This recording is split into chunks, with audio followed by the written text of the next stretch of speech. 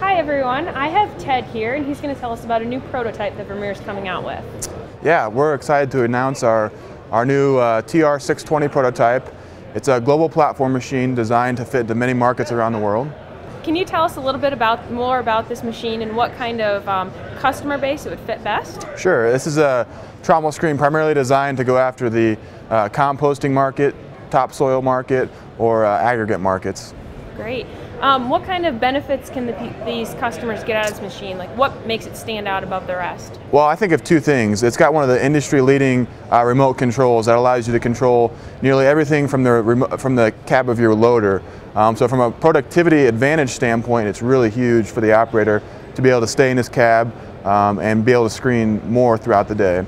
The second point I want to make is it's a 3-product trommel, which is pretty rare in the market, but we believe there's several customers out there that will see the value in being able to split a second product and have more material to market. Great. Well, that's a wrap on the new prototype from Vermeer.